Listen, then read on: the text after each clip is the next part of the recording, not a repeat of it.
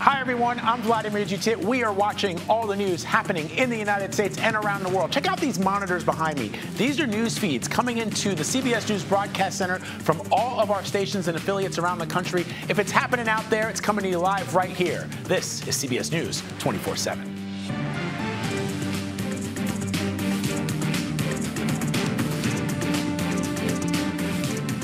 Vice President Kamala Harris is now the first woman of color to accept the major party's presidential nomination. We'll recap her historic speech during the final night of the DNC, and we will look ahead to what's next for the campaign. Plus, independent candidate Robert F. Kennedy Jr. may exit the race as soon as today. There is speculation now that he could throw his support behind Donald Trump. We'll tell you what they have planned and how Kennedy's departure might impact the race. And we are just moments away from hearing about the state of the economy. Fed Chair Jerome Powell is set to speak this hour. The question is, will he give any hints on upcoming cuts to interest rates? We'll monitor that and bring you updates as soon as he begins. But we begin this morning with a history-making night on the final night of the Democratic National Convention, with Vice President Kamala Harris officially accepting her party's nomination for President of the United States. She is the first Black and South Asian woman to accept the presidential nomination for a major political party. And in what many people called a solid speech, the former prosecutor laid out her case to defeat former President Donald Trump in an election that is now just 74 days away. With this election has a precious, fleeting opportunity to move past the bitterness, cynicism, and divisive battles of the past, a chance to chart a new way forward. Just imagine Donald Trump with no guardrails, and how he would use the immense powers of the presidency of the United States, not to improve your life, not to strengthen our national security, but to serve the only client he has ever had, himself. I promise to be a president for all Americans. You can always trust me to put country above party and self. I accept your nomination to be President of the United States of America. Joining me now with the very latest is CBS News campaign reporter Nydia Cavazos. So Nydia, we played some highlights from the vice president's speech, and we know one of her objectives was to show the American people who she is. We wanted a little bit of a biography, and also what she was hoping to accomplish. Did she do that last night? Good morning, Vlad. We can definitely say that this is something that Vice President Harris was able to accomplish, as a great portion of her speech last night was focused on who she is as a person, her upbringing, and being raised within a middle-class family. And of course, a lot of this was also a tribute to her mother.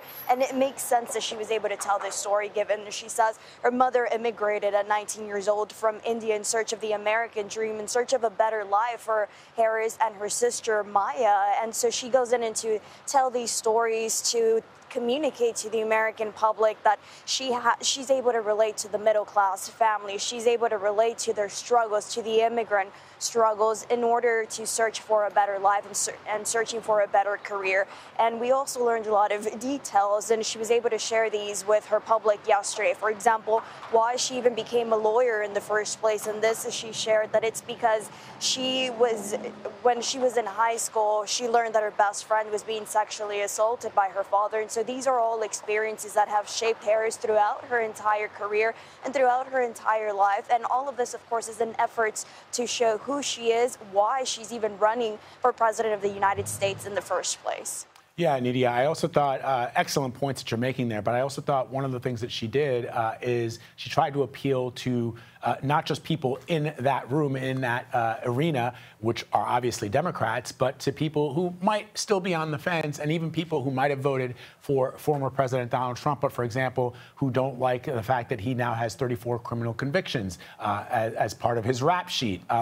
The other thing that sort of caught my attention was the families of both candidates that really seemed to steal the show at various points throughout the convention, from Governor Walz's son Gus, who got up very emotionally saying, "That's my dad," to Vice President Harris's grandnieces with that very cute little bit on how to pronounce her name, because we know that either because people don't know the Vice President that well, they may mispronounce her name, or because they're just being trolls, they try to mispronounce it. And that's exactly right. We've seen a lot of these small moments, but it's these small moments that matter a lot, because we have to remember that really it's only been about 4.5 weeks or 5 since Vice President Harris launched her presidential campaign. And despite the fact that she's been Vice President of the United States, many voters that we've been talking to on the trail say they yet don't know enough about her. And it's only been about 3.5 weeks since many Americans were first introduced to Governor Tim Walz. And so it's these small moments that help Americans know who these families are and really what their upbringing is as they make promises, as they make campaign promises and establish why they're running and why they want to serve. And they're also making their cases to Americans. All right, Nidia, thank you very, very much for your reporting all this week. We appreciate it. Okay, let's talk about former President Trump, who visited the U.S.-Mexico border in Arizona yesterday, where he talked about immigration policy. Now, during that visit, Trump spent some time attacking Vice President Harris's stance on the border. Listen. She wants our country. I don't understand why anybody would want it, but she wants our country to be open to the world's criminals. She's the most radical left person who has ever run for high political office in our country's history. CBS News campaign reporter Olivia Rinaldi joins me now from Las Vegas, where former President Trump will be later today, and then he will head to Arizona for an event. So, Olivia, what are we expecting out of these events today? Obviously, the former president was rage posting last night in the middle of Kamala Harris's speech, and he also called in to Fox News and to Newsmax. So we can expect perhaps a reaction to what he heard last night. But as you know, as you've been reporting, his campaign would prefer that he stick on message because they think they can actually win if he does that. Yeah, Vlad, today kind of caps out this very long week that Donald Trump has had traveling to other battleground states working on counter-programming to the Democratic National Convention. But now that it has ended, Donald Trump is coming back here to Las Vegas today to hold an event for his no tax on tips policy. And you know as well as I do, we've covered this policy extensively when he announced it a few months ago in Las Vegas, and even more in the last couple of weeks since Vice President Kamala Harris announced that she's also endorsing this kind of policy, but she's coupling it with the raise of a federal minimum wage. So Trump is here today to talk about that, and I'm sure he will address the Democratic National Convention as he's been doing for the last several stops on this battleground tour. But the important thing that's also happening today is he's holding a rally in Phoenix, or the Glendale area of Arizona. And what's interesting about that is we're hearing reports that Robert F. Kennedy Jr., who's also in the race running as an independent, formerly running as a Democrat, now running as an independent, is sincerely considering dropping out and endorsing the former president. Now, that would have shockwaves really throughout this race, because what that would do is perhaps give a little bit of a boost to former President Donald Trump. When President Biden was in the race, Mr. Kennedy was polling from both Biden, his share of the vote, but also from Trump's, at some points taking a little bit more from Trump. But if he were to drop out, throw his support behind Trump, it would certainly create some type of rise and movement there. Or we're expecting that it would. So we're watching that very closely today. But this is capping out a very long week of battleground touring from the former president. We know, Olivia, as you know, that the former president is adamant that he's ahead in most of the polls. But one of the things that I've been doing is speaking to voters. I did a piece the other day for CBS Mornings where I spoke to people who are not from New York City, but who happen to be visiting New York. And so we talked to people from Texas and from Virginia and from the battleground state of Pennsylvania. And one of the things that we heard I heard from one young woman whose parents voted for President Trump in the last 2 elections, but are now thinking about reconsidering that vote because of some of the things that we've talked about, the criminal convictions, the sexual assault civil case. And I wonder if since we don't have a sense of what the polls are going to look like in 3 or 4 days when we'll see either a bump or not from this Democratic convention, how voters are feeling now about the economy, the border, two of the biggest things that he has going for him. Is that enough for him to hold on until November? Well, we'll have to see. I mean, even among our own polling, our CBS News polling, it shows that the economy and immigration are very, very important to voters, more than abortion, more than any other issues, gun control rights, anything like that. So those are two very key issues, and Trump knows that. That's why we saw him at the border yesterday talking about immigration, meeting with mothers and families of people who, perhaps had lost a loved one to a migrant who had came over the border. Trump really leans into a lot of that messaging. So talking to a lot of those families yesterday, he knows that that's a soft spot. He knows that that's something that would gather attention. So that's why he's talking about immigration and the economy so much, and why he's coming here today to do that no tax on tips event. Yeah, Olivia, I know we got to run, but just in like 20 seconds or so, because I don't know the answer, has the former president ever addressed the fact that he was the one who scuttled that bipartisan legislation that would have fixed the border issue that he's now campaigning on? Yeah, Vlad, he was asked about that yesterday at the border, and he said simply it was a bad bill, and that's his belief on it. He felt like Republicans shouldn't have voted for it either way. All right, Olivia Rinaldi reporting for us from Las Vegas, where she is tracking all of former President Trump's movements. Thank you. Meanwhile, the Biden administration is sending about $125 million in new military aid to Ukraine as Kyiv intensifies its campaign against Russia. You can see some pictures coming into us right now.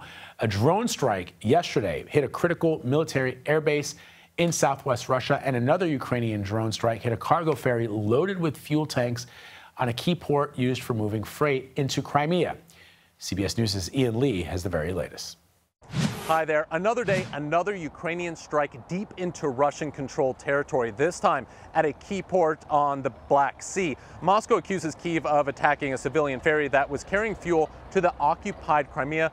Posts on social media show the ship in flames, but there haven't been any reports of casualties. Now, further north, Russian forces continue to take ground. They're about 6 miles from the strategic city of Pokrovsk. Kyiv is issuing a mandatory evacuation as the fighting moves closer. Ukrainian troops, though, remain optimistic that they can hold Moscow's forces at bay, and that's because some of those Russian soldiers are being redirected to Russia's Kursk region. On that front, U.S. officials see the offensive slowing down, and they give two reasons. The first is the Kremlin is reinforcing its defenses, and two, Ukraine is starting to transition to holding the ground that they've taken. Meanwhile, a U.S. official confirms the Biden administration is expected to announce a $125 million aid package for Ukraine as soon as today. The package is expected to include HIMARS ammunition, counter-drone systems, Javelin anti-armor weapons, and artillery shells. Vlad? All right, Ian, thank you very much. Tropical storm Hone is churning in the Central Pacific Ocean. Hawaii is under tropical storm watch. Hone is expected to pass south of the island chain over the weekend, bringing strong winds and heavy rain. Hurricane Center says the Big Island is expected to get at least up to 8 inches of rain. Let's bring in CBS News Philadelphia meteorologist Tammy Sousa with the first look at the national forecast. Tammy.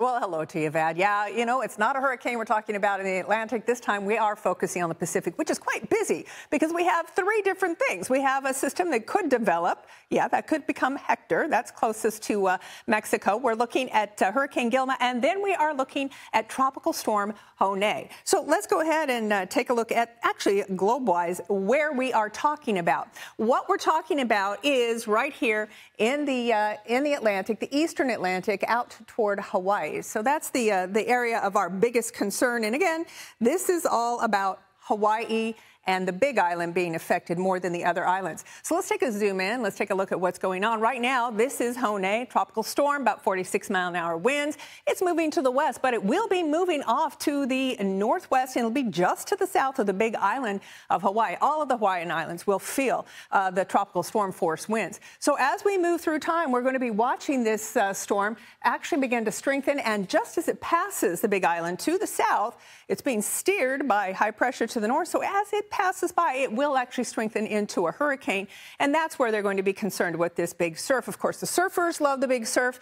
Not so much all the officials trying to keep people out of the water there. So that's something we'll be watching. This is going to happen for Saturday and Sunday as it passes the Hawaiian Islands. Now, another place we're watching is the Caribbean and the Atlantic, which are absolutely peaceful right now. Just some general disturbances, but we do not have any signs of anything developing, not coming off of the African coastline, not in the Central Atlantic, and not in the Caribbean. When I come back in just a couple of minutes, Vlad, we're going to talk about here at home, what you can expect for your weekend. Make those outdoor plans in some places. Back over to you. Really important details. Looking forward to that, Tammy. Thank you very much. Okay, let's talk about Fed Chairman Jerome Powell, who is outlining where our economy stands and how we arrived here. There he is. We're going to find out next if he's signaling that interest rates may come down at some point in the near future. So stick around. You're streaming CBS News 24/7.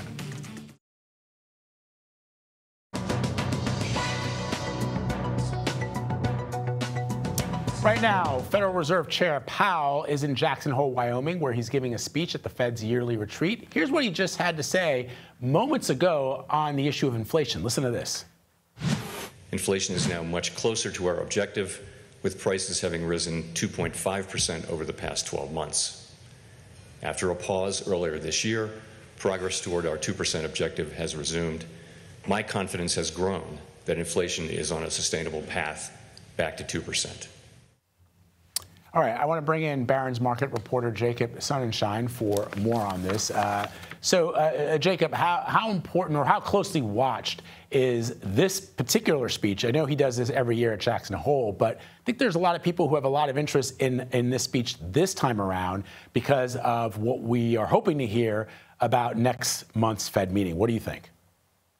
Yeah, I mean, it's closely watched. It's closely watched every summer for sure. I would say right now, the way you have to view the financial market and the Jackson Hole speech is that we know going into the September Fed meeting, which is different than the Jackson Hole Symposium, going into the September meeting, we know that the market is fully expecting a rate cut. We know that short-term Treasury yields are well down from their peaks. That is relief to the stock market, and the S&P 500 is very close to regaining, going back to its all-time high. So if Powell says anything that sounds like only one rate cut, no more after that, anything that sounds like there's not going to be a cut, rates would go up and stocks would come down.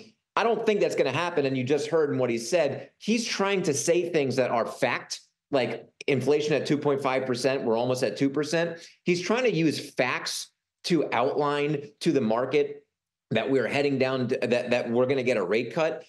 He doesn't want rates to go up too much because he wants to make sure the economy is in a good place because inflation is already coming down. So he's going to have to do an artful job, but he's going to use facts rather than speculation to outline to the market, as he just did, that rates, inflation is coming down and rates are coming down.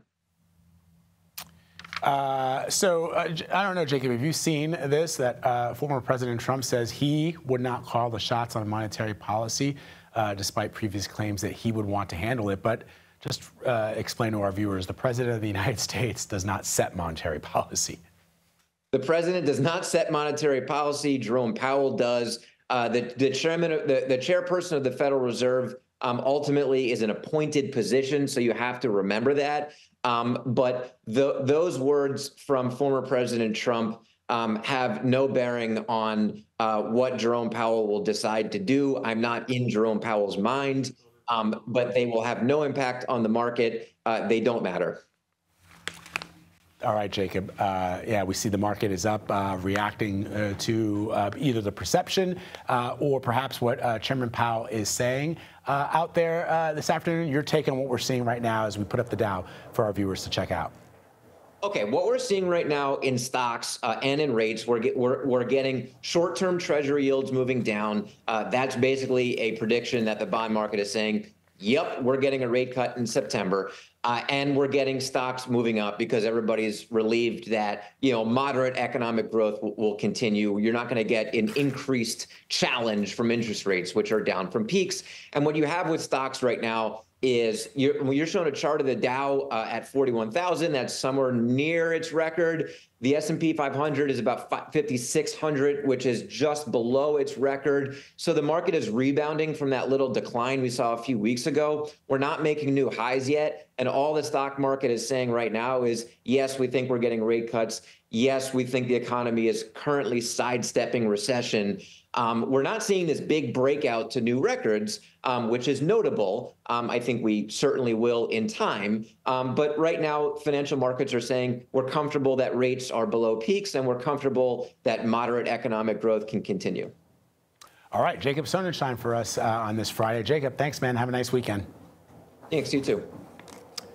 All right, folks, have you noticed the stubbornly high costs of using ATMs lately? If so, you're not alone. In fact, banks are charging record amounts these days. We're going to break down the rising fees next. You're streaming CBS News 24/7.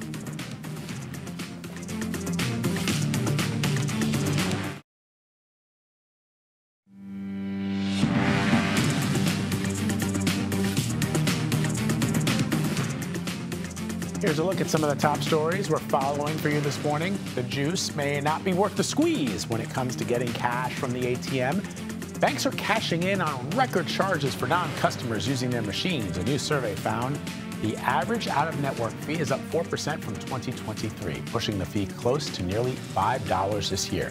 It's the highest average total fee since the personal finance website Bankrate started tracking them back in 1998. The FDA approved an updated round of COVID-19 vaccines. The latest ones are designed to counter multiple variants that are circulating around the United States. Pfizer and Moderna's vaccines are set to begin shipping right away, while Novavax says it will release its vaccine at a later date. The CDC recommends anyone ages 6 months and up to get the updated shot. And there may be a girl out there missing a best friend, because diamonds are a girl's best friend. Check out this giant gem. That is a nearly 2,500 carat diamond that was unearthed at a mine in Botswana by a Canadian mining company using X-ray technology. It is the second largest diamond ever found in a mine. It weighs 1 pound. Officials say it's a high quality stone, but too early to determine a value. Man, how do I get my hands on that? Like, send the Pink Panther. All right, let's turn back to our top story. Kamala Harris made history last night as she officially accepted the Democratic presidential nomination. She's the first Black and South Asian woman to accept that nomination for the presidency of the United States. And in her address, the vice president shared her life story while also taking several potshots at former President Trump. Joining me now with the very latest is CBS News Minnesota reporter Caroline Cummings. All right, Caroline, one of the things that she made, which I think seemed to go over very well in that crowd, was about the Israel-Hamas war. That's been a big talking point surrounding the convention. I want to play a little bit of what she had to say, and let's talk about it. President Biden and I are working to end this war such that Israel is secure, the hostages are released, the suffering in Gaza ends, and the Palestinian people can realize their right to dignity, security, freedom, and self-determination. So it seemed to get an applause, Caroline, and it feels like from the people in that convention hall that the vice president did a good job of threading that needle where she unequivocally stated the United States' support of its ally, the state of Israel, not only to exist, but to defend itself, and also express the humanity towards people suffering in Gaza.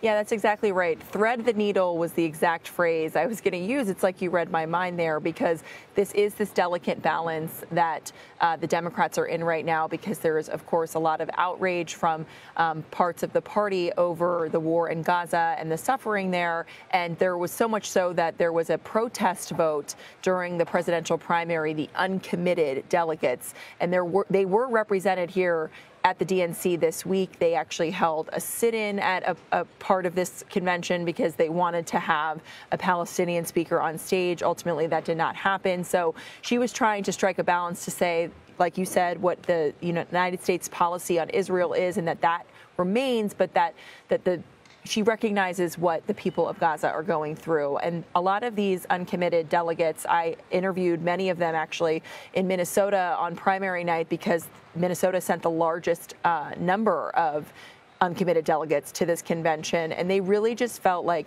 they needed to be heard, and that this was their way to be heard, and that they did not want to let Democrats, take advantage of their vote, and that they had a voice, and that's why they voted uncommitted. And so they are really pushing for a ceasefire deal. And I think, Harris's language last night appealed to the all corners of the party on this issue. And as you know, Caroline, both Vice President Harris and Governor Walz need an introduction to the wider American public. Were they able to accomplish that at this convention? I think they were. For Harris, it was talking about that personal story, reminding people of her background growing up as a kid in Oakland before ascending to these other barrier-breaking roles she had, first as, the prosecutor in San Francisco, and then California Attorney General, then to being a barrier-breaking vice president, and now being a barrier-breaking presidential nominee, though she didn't really ever mention that. Interestingly, it was kind of just, understood. I think for Governor Tim Walz, the real moment that people connected with was when his son was overwhelmed with emotion, because any American watching at home can understand the bond between a parent and child. So those were kind of my big takeaways here, Vlad. Yeah, I thought that was a beautiful moment, too. The only endorsement you need, that of your children. Caroline, thank you very much. It's been a pleasure with you all week. Appreciate it. All right, the search may be sadly officially over for 6 missing people after a yacht sank off an Italian coast. The unidentified body is believed to be the 18-year-old daughter of British tech CEO Mike Lynch. Let's bring in BBC foreign correspondent Bethany Bell with the very latest on this complicated and dangerous search. It's such a horrible story, Bethany. How close are authorities to being able to identify that last body that was found? Well, we understand from sources close to the Lynch family that the one missing person who still had not been found was 18-year-old Hannah Lynch, Mike Lynch's daughter. Today, the emergency services here said that they had recovered that final missing body. Now, under Italian law, the identification process is a very formal one, and we watched from the port as the diving team of boats, Coast Guard boats, brought the body to the shore. We understand the body was then put in an ambulance and taken to a mortuary where the green light has been given for autopsies to go ahead and for the official identification process to go ahead. It's such a terrible, terrible story. Bethany, thank you for reporting from there for us. And certainly our hearts go out to all those family members who lost loved ones in this horrific, horrific, horrific sinking. Thank you. All right, let's talk about the Israeli military that says some preliminary forensic findings indicate that all 6 bodies of Israeli hostages that were recovered in Gaza this week showed signs of gunshot wounds. Officials stress it's unclear if they were killed by their captives or by friendly fire from Israeli forces. Let's bring in BBC News correspondent Weira Davies. Weira, this conversation is horrific in and of itself, but before we talk about peace talks and where they stand in the region currently, what are Israelis saying about the recovery of those bodies, and what, if anything, is Hamas saying? Well, Hamas has said nothing about them, apart from blaming Israel for their deaths. But, of course, after the bodies were recovered early this week, investigations continued, and there were reports that some of those bodies had gunshot wounds. But we don't know how that happened, whether they were killed in a firefight, whether they were killed by Hamas. And at this stage, it's impossible to say exactly how or when they died. But of course, the recovery of those 6 bodies of the hostages had put even greater focus, even greater attention on the need to achieve a peace deal. Say the families of the remaining hostages, more than 100 hostages are thought to be held in Gaza. About more than 70 of them are thought still to be alive. The others, sadly, are thought to be dead. But it's another reason and another reminder this week why there's a huge body of people here in Israel who really want a peace deal achieved. They might agree with their government's war aims in Gaza, but the overriding priority for many and most Israelis, I would say, is to get a deal so those remaining hostages can be released. There was an incredibly powerful moment this week during the Democratic National Convention when the parents of one of the Israeli hostages being held, made a plea. There was some concern that because the perception of Democrats being in favor of a quick ceasefire deal and humanitarian aid to Gaza, that perhaps the reception in the crowd might be less than courteous. But in fact, it was a rousing reception from the people in the convention hall. And the parents of this young man are essentially pleading for Prime Minister Benjamin Netanyahu to hammer out a peace deal, or ceasefire, rather, I should say, with Hamas. How close are we to getting that done?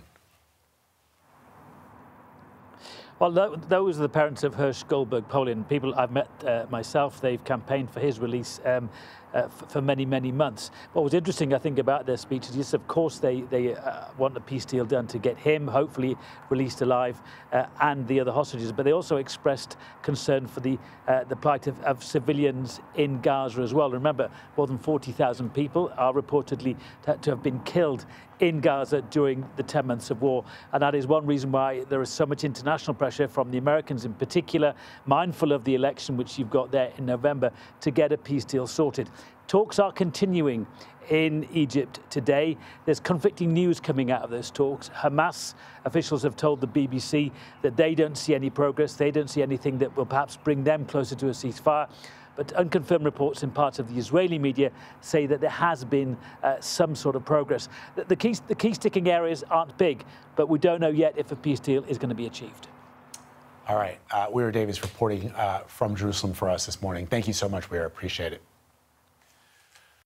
Okay, we're learning a little bit more about the new antitrust lawsuit the Department of Justice plans to file today. This is about real estate software companies using RealPage of its algorithms to allow illegal rental price fixing.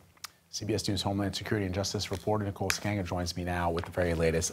So Nicole, this might be because people have been paying attention to what's going on in Israel and Gaza. People have been paying attention to the conventions, the race for the presidency. This might have flown under the radar for some folks. So break down what's going on here and what the Justice Department is hoping to achieve. Yeah, Vlad, a lot of news going on, but I think renters are going to care about this one. And this is the latest chapter in a large antitrust book that the Biden administration has been writing for months, years. Another suit that underscores DOJ's focus on calling out misuse of technology, creations of monopolies that harm competition, that harm consumers. Previous chapters of the same book have targeted Google, Amazon, Meta, Apple. Now, we're going to learn more about exactly what's in the pages of this lawsuit in the coming hour, and we expect actually to hear from Attorney General Merrick Garland shortly. But just to give you a sense, RealPage is a revenue management software company. The company and dozens of property owners and managers that use it are already the targets of class action lawsuits brought by renters. Suits have even been filed by state attorneys general in Arizona, in Washington, D.C. And we expect this lawsuit to accuse the company RealPage of facilitating a price-fixing conspiracy that raised rents, cheating some of the market forces. Now, RealPage's software, which is called YieldStar, it gathers real estate info, and landlords who pay for the software, they share that information about rents and occupancy rates that otherwise would be confidential. So based on that data, an algorithm generates suggestions for what landlords should charge renters. Those numbers are often higher than they would be in a competitive market. DOJ calling out this conduct as anti-competitive. And again, Vlad, just to give you a sense, we could be talking about millions of apartments nationwide. And how has RealPage responded, Nicole? Yeah, in a statement this morning, RealPage said that, its revenue management software is purposely built to be legally compliant, that they have a history of working constructively with the Department of Justice to show that. That statement goes on to say that in 2017, when DOJ granted antitrust clearance for RealPage's acquisition of another company, LRO. At that time, DOJ also analyzed information about their software products without objecting to them in any way. We will see how the U.S. government responds. I suspect U.S. attorneys here will point not to any previous merger, Vlad, but to recent conduct and performance of RealPage's algorithm to beat the market and ultimately to raise the rent on consumers. All right, Nicole, thank you very much for that important update. Appreciate it. Thank you. Let's bring in CBS News Philadelphia meteorologist Tammy Sousa with another look at the national forecast. Tammy. Well, happy Friday to you, Vlad, and everybody at home. Okay, what we're going to talk about this time is not the tropical storm that will affect Hawaii, but home sweet home, United States, in the lower 48. So that's what we really want to do. Now, what we're going to be looking at for your weekend ahead is a pretty decent weekend for most of us. There is a chance of rain and even some storms out across the west, and that's the Intermountain West. And it also includes Arizona all the way up into Nevada because, you know what, it's monsoon season, so we could see parts of that area being wet. Very dry, very hot when you get into the southern plains, maybe a sprinkle into the Midwest, maybe up into New England. And it does look like, sadly, if you're going to be working on the tan in Florida, you're going to have to do it with an umbrella by your side because it looks like it is going to be a bit on the wet side.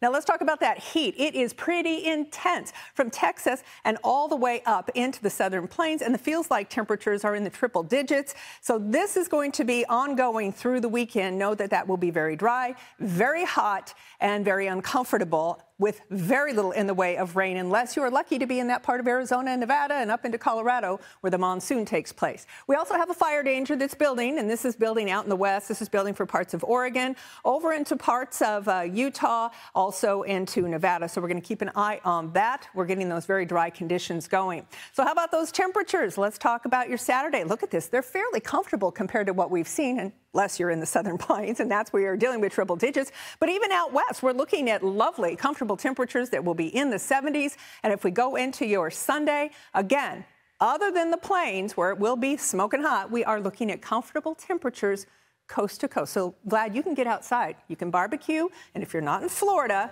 you really won't need that umbrella in the Northeast. All right. I'm looking forward to that. Tammy, thank you so much. Appreciate it. Meanwhile, let's go to Iceland. Check out the lava spewing out of this volcano for the 6th time since December. We're going to take a closer look coming up. You're streaming CBS News 24/7.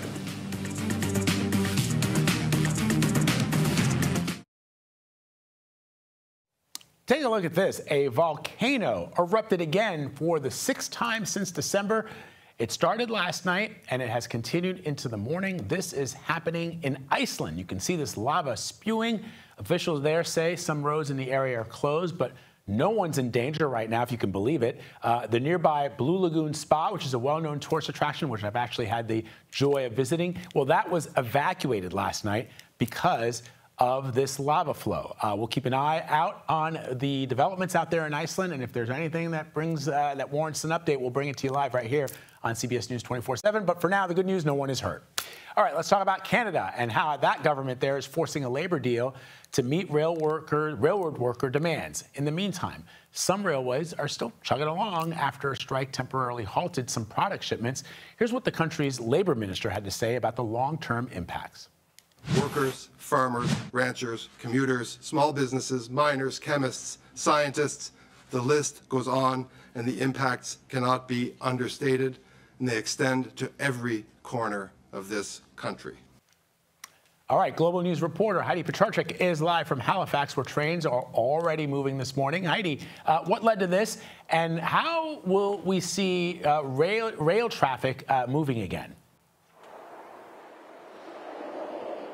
Well, I'm here at the Canadian National Rail Yard in Halifax, where there has been some movement of trains this morning because unionized workers did go back on the job today after CN ended its lockout last night after the minister ordered binding arbitration with all parties involved. But there is another side to this equation, and that's Canadian Pacific Kansas City Rail and the unionized workers, which still appear to be at an impasse. That lockout continues, still affecting rail traffic, particularly commuter rail in Canada. The two sides meeting as we speak, actually, with the Canada Industrial Relations Board to try to hammer something out. One side, CPKC, saying that the union is looking at challenging the constitutionality of being ordered into binding arbitration, and the union saying that it's not convinced the Industrial Relations Board will order it back to work when it comes to Canadian Pacific. So there is still work to do today, and it's crucial to the Canadian economy. Heidi, just remind our viewers here in the United States, what exactly are the striking rail workers demanding? Wages are one thing that comes up a lot, especially in times of inflation like this and short staffing. But a lot of the concerns center around safety, around rest periods, around shift work. The union saying that the railways are trying to essentially squeeze more out of fewer workers, and they're concerned that that could lead to safety issues on the job. And also relocation is an issue, particularly with CPKC. So that's been a real sticking point. All right, Heidi, thank you so much for reporting for us from Halifax, Canada. Thank you. Appreciate it. All right, we've got much more news coming into the newsroom right now, including what's next on the campaign trail for Vice President Kamala Harris after her historic night at the DNC. Stick around. You're streaming CBS News 24/7.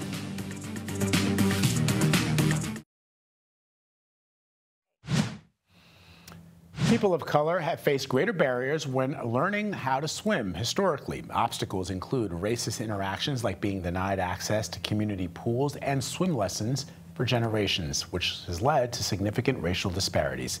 Statistics show about 58% of young black children and 56% of Latino children do not know how to swim, and most adults of color have never taken a swim class. Elise Preston tells us how one man in Los Angeles is trying to change that narrative by offering lessons in his own backyard pool. This isn't your usual swim class. Take your time and back the steps and go slowly. And Conrad Cooper isn't your typical instructor. Why are you kicking so fast? Are you in a hurry? You have a date or something? For 3 decades, the 70-year-old has been juggling tens of thousands of little ones, teaching them to swim in this backyard saltwater pool. It was about getting kids who initially looked like me to get comfortable in the water. Diversity in aquatics is lacking. Cooper took note when his own nieces started swim lessons 30 years ago. So he dove into teaching. Do you think the fact that you are black, do you think that helps the children trust you a little bit more, that it helps the families trust you? Absolutely.